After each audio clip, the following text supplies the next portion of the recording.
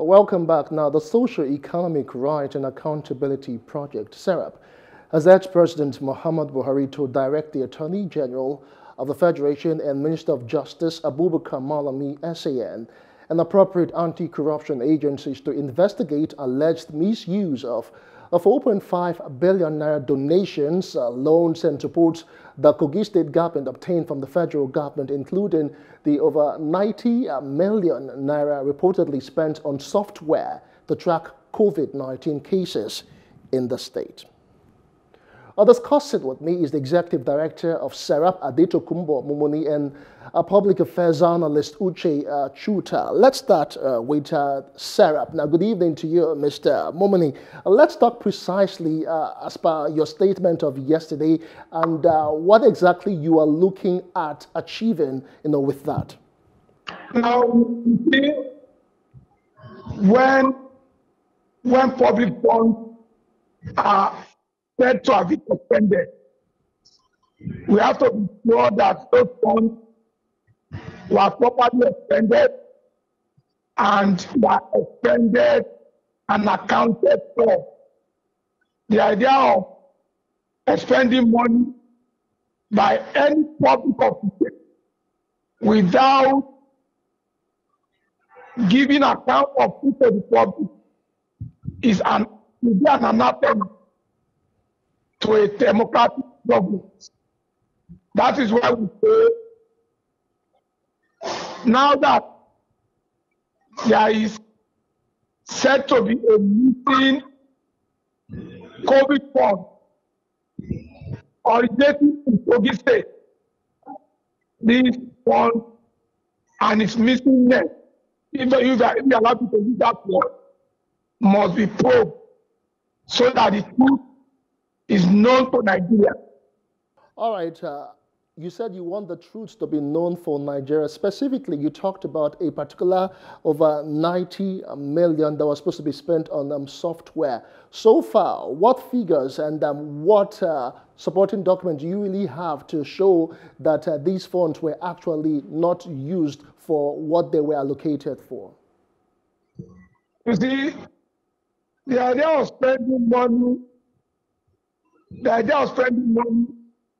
on just anything, I don't understand what software means. We have to be sure that we have to talk of categories of software that is available in respect of which the Kogi state government spent in respect of COVID-19 matter. Software to acquire what? So we have to be clear about all these things. That is what accountability in public expenses means. Software was used to purchase what? We have to be sure on specificity of what the money was used for. That is the point that was made, and which was made clear. You cannot just say we spend money on software. What categories or what manner of software was the money spent on? We have to know. We have to be sure on the spending. You cannot just use the term software. We have to be sure. We have to ask questions. All right, we'll still talk more with you, Adetokunbo. Let's bring analyst now, Uche, into this conversation. I'm sure you actually have followed this development. What comes to your mind when the issue of probity and accountability, is being mentioned specifically with public funds and appropriation in Nigeria? Well, it has. It's a welcome development. The things which SERAP does is really welcome. They have a history of trying to bring to the public foray matters of accountability, And in this instance, we're talking about the Kogi state governor, who incidentally is also planning to run for president. So it's actually important. It's good timing. also, because if you want to run for president, show us some accountability, show us lead by example. You purchase software for 300 million naira for COVID.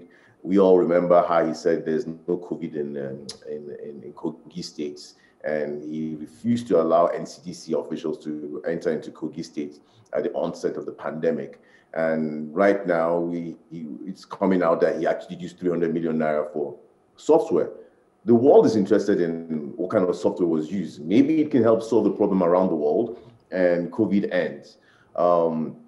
Was there a case incident management software for COVID cases? In that instance, that means he acknowledges that there was COVID in Kogi state. Was it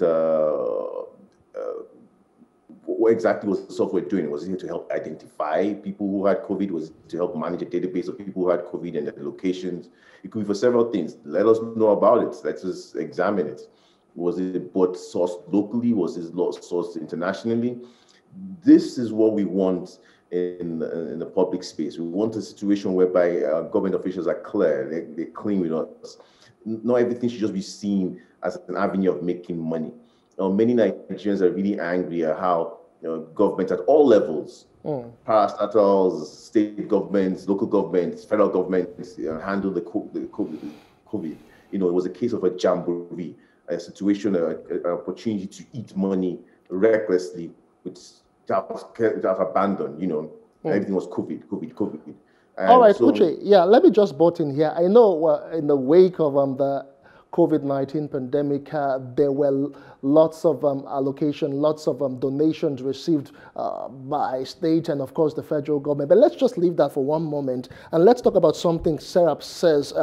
It says it is concerned about growing allegations of corruption and mismanagement of public funds in this 36 states of Nigeria, and the apparent lack of prompt, thorough, independent, and transparent investigations into these allegations, allowing suspected perpetrators to frequently escape justice. We have the ICPC, we have the EFCC, we have other agencies that are actually, saddled with the responsibility of stemming the issue of corruption in Nigeria. But most of the times, we hear of all of this corruption and call for probes. At the end of the day, nothing is being done. How do we begin to change this particular narrative?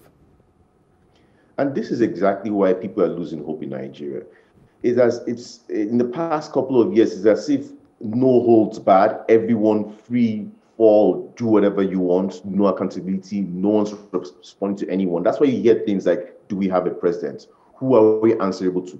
Like, there's no fear of anything. Like, people are not even, before you actually try and mask corruption, people invented receipts, did contracts, maybe bogus contracts, inflated contracts. But now they just paper contracts. They award contracts on paper. Nothing is done physically. You can't verify physically. There's not even a signboard, a signpost. In those days, you put a signpost and say project in progress, but none of that is done across the nation, and that's what's making Nigerians lose hope.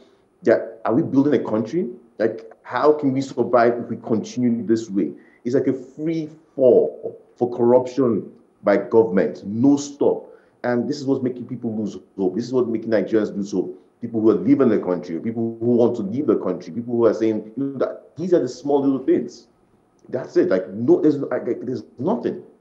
EFCC, nowadays, is a joke. It's a running joke. If EFCC comes to you, it's just that they want a share of whatever you've eaten. That's all they want.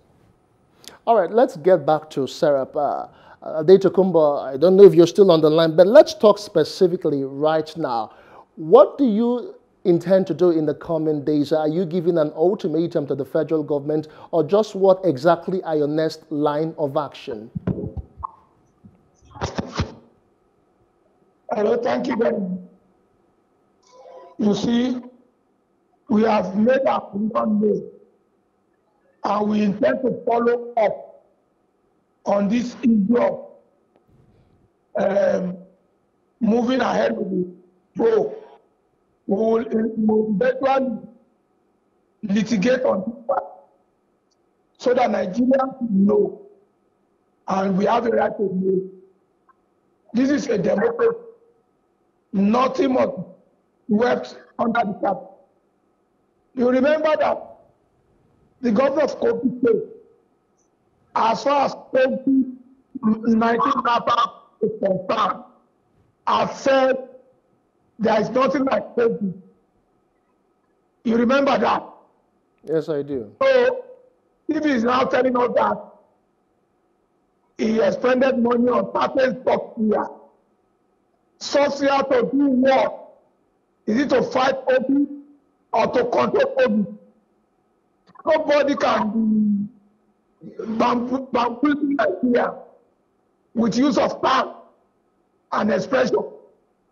We have to be sure that money, once they said they are spent, are well spent. And sincere accountability demands that we should know specifically on what the money was spent on. That is what we demand in Nigeria. And that is what we must have. We intend to initiate on this matter in case the federal government is willing to do its duty by calling on necessary anti-corruption agencies to look seriously and effectively into the matter. All right, thank you so much for your comment. That was Adetokunbo Momini, Executive Director of the Social, Economic and Right Accountability Project, SERAP. Okay, thanks for your comment. But let's just get final words from our analyst in Canada now. Uche, you have heard the position of SERAP concerning what they would be doing in the next couple of days, maybe months. But let's just talk briefly on how we can begin to strengthen, anti-corruption agencies, the ICPCs, the EFCC, and of course the new man in charge now, who is Bao. What do you really think he needs to do to actually bring this desired change? Very quickly, Uche. Well, people have said lots of stuff about Bauer, the new chairman of EFCC. He's a young man, he's not qualified, he's not competent. But these are opportunities for him to show himself. In his profile, he attests that he was the one who led the Tiziani's investigation. We don't even know publicly what the outcome of that is. So he should show us, use this situation, the Kogi State governor's spending 300 million naira spending as an example of that he's ready for business. ICPC, we don't even really hear about them anymore. They're really supposed to handle government officials. In those days, in previous years, we always knew who the head of ICPC was and what they were doing, but they're not quite. We're not hearing anything. Let's start trying to pretend or start trying to be a nation. We're not doing that in any way so far. We're running ourselves like a banana republic where anything goes. Show a difference, Mr. Bauer. Show that you can do something. Show that you're a young man ready for business. There are lots of allegations out there. This is a simple, quick win. Low-hanging fruit. Persecute, find information, find out what exactly is happening. All right, thank you so much, Uche, for your comments and your thoughts. We do appreciate it. All right, thank you very much. All right, just to mention that I would get the comment of the Kogi State government subsequently and let them react to all of these issues. We'll take a short break, and when we return, I'll be giving you my take. Well, here's my take. Taking prompt action to probe these allegations would promote transparency and accountability, serve the common good and good government of the Federation, which includes Kogi State. And for youth in politics, leadership deficits, money politics, poor internal democracy among the older parties, and an absence of a strategic political agenda pose ongoing barriers to young people playing a role in national development. Nigeria needs to change this narrative, as the failure to draw this energetic and innovative sector into the work of democracy and development can have serious implications. And that's Plus Politics. I am Justin Akadonye. We'll return again 7 p.m. tomorrow. Bye for now.